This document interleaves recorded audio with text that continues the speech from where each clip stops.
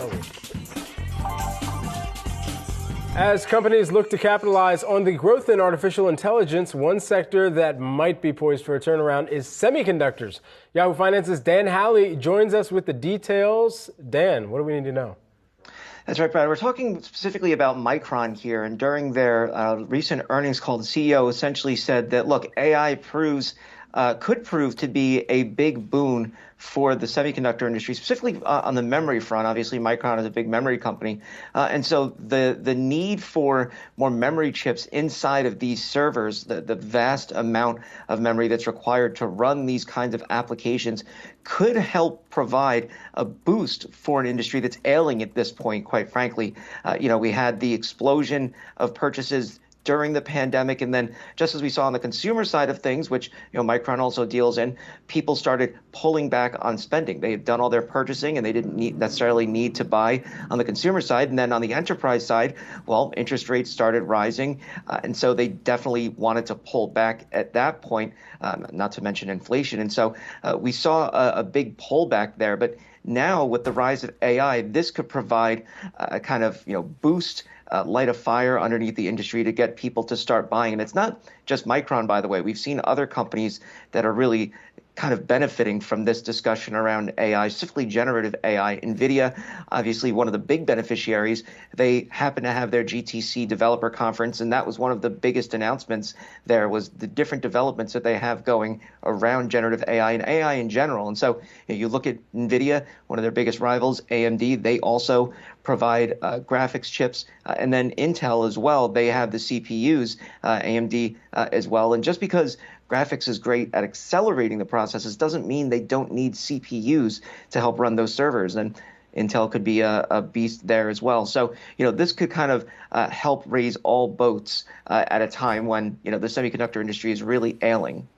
And it's interesting. I think I saw one commentary from an analyst on Intel's announcement in particular that it's like the stock went up a lot in part because things have been so bad. In other words, it's not like maybe they should be enthusiastic about this announcement, but it's also all relative given kind of what's been happening in Intel, with Intel specifically and with the sector more broadly.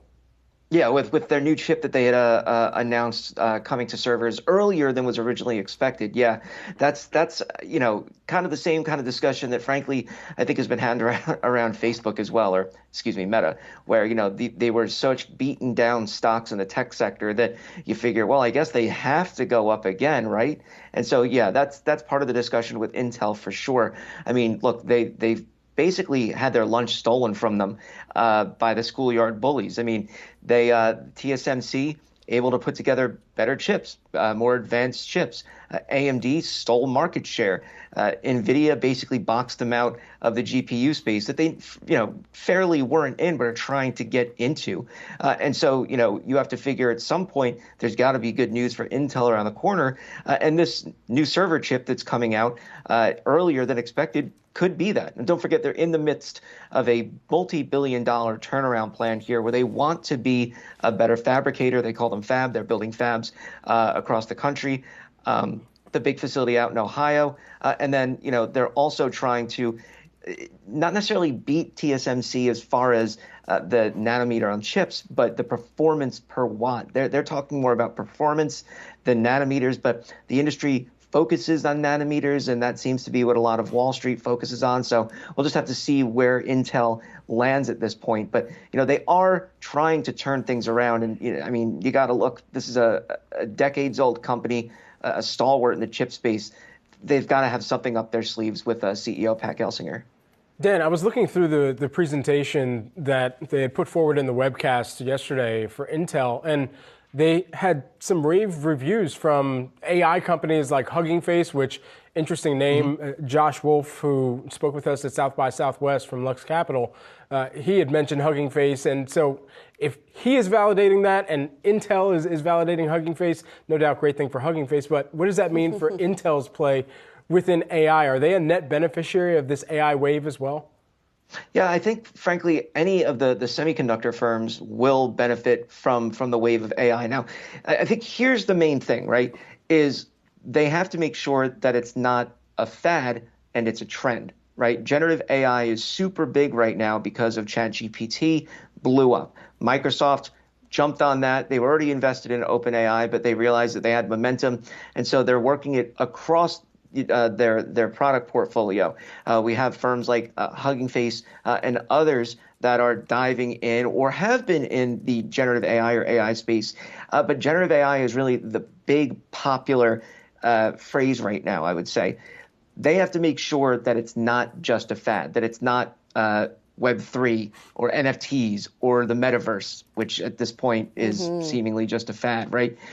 I do think that, generative AI and AI obviously in general, I mean, they have the benefit of having tangential benefits, I'll just use the word again, because they do provide services to consumers and businesses that the other, platforms don't. NFTs, Web3, metaverse, all those kind of, terms that everybody used and threw out there.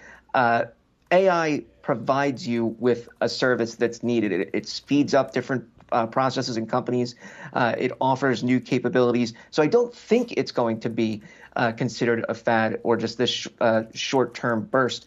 But, I think the huge push into it as far as generative AI goes is getting a little fatty at this point, just because every other email I get is generative AI, generative AI. It's like, you guys, Snapple has, I wrote about this a few weeks ago. Snapple has a generative AI Snapple fax that you can get online. So it's like, okay, of course, there are true purposes for this technology.